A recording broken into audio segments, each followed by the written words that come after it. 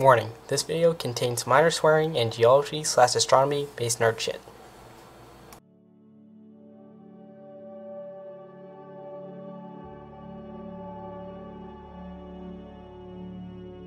Hello class, today we'll be doing something a bit different. Instead of giving you a packet that says nothing but the mitochondria is the powerhouse of the cell, I'll be going over a history lesson. Boo, that's late. Did I freaking stutter? Anyways, I'll be going over 4.2 billion years of a neighboring star system's history just beyond Alpha Centauri named the Olympus system. Though we'll mostly be looking over 560 million years ago when complex life first evolved to the present day. But before we go over the life of the Olympus system, we must go over the planets of the system. There are 3 habitable planets in the Olympus system, and we must go over their geology and their planetary neighbors. Do we have to? Geology is late. The old shits are just asking me to shoot you. Anyway, let us begin. First, let's go over the star of the Olympus system. Their star Olympus. Olympus is a G-type star much like our own sun. When complex life first evolved 560 million years ago, Olympus was much like our own sun around this time, both in light levels, age, heat, etc. Along with this, Olympus has the same light spectrum as our sun too.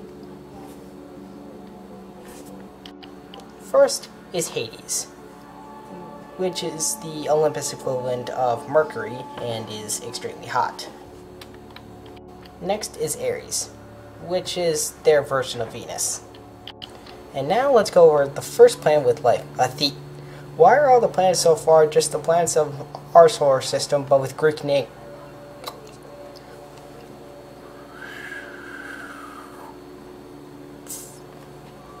Any more questions? Good. Now for Athena, it's fairly Earth-like, but with some differences. 1. Much like all the planets in this system, Athena has a high amount of geological activity, which causes higher amounts of annual earthquakes, volcanoes, underwater volcanoes, etc. The tectonic movement has been tracked down to a single supercontinent called Greece, which splits into 3 other continents named Rome, Athens, and Sparta. After this, Rome and Sparta rejoin into when can we get into the alien life on Athena? I will end you all! Anyway, Rome and Sparta rejoin to a new continent, and Athena splits into Patras and Atlantis. As for orbital characteristics, Athena orbits 0.97 AU, which means its year is about 300 to 280 days long. It also means that the average temperature of Athena is at 20 degrees Celsius. Athena's days are about 20 hours long, maybe a little more. As for its orbital angle is at 25 degrees, which gives us slightly hotter summers and slightly colder winters. There are 2 moons orbiting Athena, which are Olivia, the biggest and closest moon, and an asteroid named Certainty. Due to the closeness of Olivia, Athena has tides that are about 1.7 times bigger than the ones on Earth. And last but not least, let's talk about the atmosphere. No one's gonna say that's lame? Okay.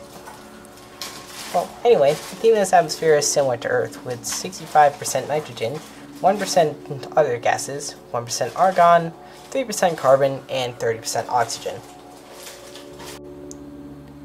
Our next planet with life is Poseidon, which is the Olympus equivalent of Mars. But unlike Mars, Poseidon is actually habitable. Poseidon has two-thirds the size and gravity of Earth, and has a water-to-land percentage of 87% land. Wait, no. Poseidon has 2/3 the size and gravity of Earth, and has a water-to-land ratio of 87% water and 13% land. Poseidon orbits at 1.16 AU away from the Sun, which is somewhere around the edge of the habitable zone. And due to how close Athena is to Poseidon, and from it being a third smaller, this causes Poseidon to be tightly locked over millions of years. This means that one side of the planet is constantly facing the Sun, and the other side is in complete darkness. The atmospheric composition is similar to Athena, but with slightly less oxygen and having an atmospheric density of 1.3. Due to the atmospheric density, this prevents the dark side of the planet from completely freezing over, and then later freezing over the rest of the planet. And finally, tectonic movement. There has been a single supercontinent named Atlantis, which then splits into a continent named Triton, and Amphimachus. Then splits into 3 islands. One island later has 2/3 of its surface sunk from melting ice, and one other island finally rejoins with Triton.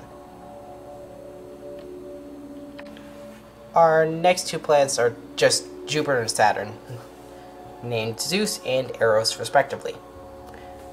And they're in asteroid belts that are in between Zeus and Poseidon, and another one between Eros and outer space, named Hydra and Titan respectively.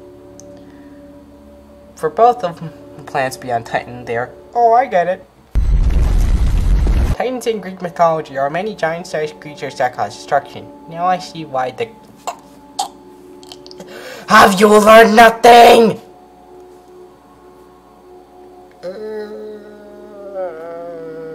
Anyway. There is one habitable planet around here. A moon of Zeus that has liquid water on it. And a surprising amount of life here. Now, this moon named Artemis shouldn't even have water, because it's so far away from the Sun. And you'd be right. Any water around here should be frozen solid. But there is liquid water here because of a little something called tidal flexing. Oh, come on, Artemis. Stop flexing like that. Tidal flexing is caused by the Chungus gravity of Zeus, which makes the ice flex, making heat. This, combined with geological activity, makes the heat necessary to have at least liquid water under the surface. Now for planetary/orbital characteristics of Artemis. Artemis has an atmosphere mostly made of 70% nitrogen, 3% carbon dioxide, 21% oxygen, 1% argon, 2% other gases, and 3% hydrogen sulfide. On top of this, Artemis is tightly locked with Zeus because of its immense gravity. Though, since Zeus doesn't produce light, this manipulates Artemis in a different way. It causes all the ocean levels to rise as you get closer to where Zeus has the strongest gravitational effect, and away from that effect because of a little something called centrifugal forces. Zeus's gravity has a strong effect not only above ground, but this affects the mantle below the surface. Quick lesson on the mantle. The mantle is a layer below the surface of the planet where it's completely made of magma. When this magma moves from convection currents, where warm stuff rises and cool stuff lowers, creating a loop, this causes tectonics to move above. Anyways, back to this. When the mantle is pulled towards Zeus, this causes there to be so much geological activity around this area that Artemis has the strongest earthquakes and most amount of annual volcanic eruptions out of anywhere in the solar system. In fact, it's believed that a huge chain reaction of volcanic eruptions actually caused the formation of the continental archipelagos we see today, and the first mass extinction. And there is a few more problems with Artemis. 1. Its gravity is actually 30% larger. 2. For at least third of Artemis's orbit, the moon is drenched in complete darkness because it's now behind Zeus, facing away from the sun, and there's no other light coming towards it. And when it is in light, one side is constantly in darkness because it's facing Zeus and gets no light. It's likely that all energy here will be gathered through the hydrogen sulfide in the atmosphere or through hydrothermal vents.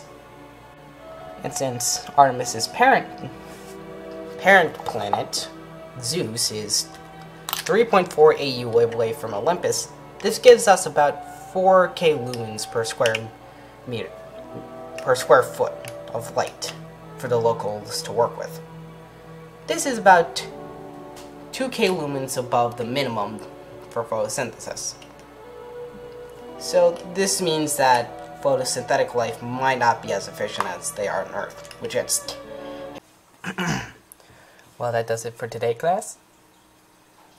Or what's left of you. Tomorrow we'll see the emergence of life on Athena. And don't forget to do your homework over what happened in class today. Don't tell the police what happened to your okay? Good. I'll see you guys later.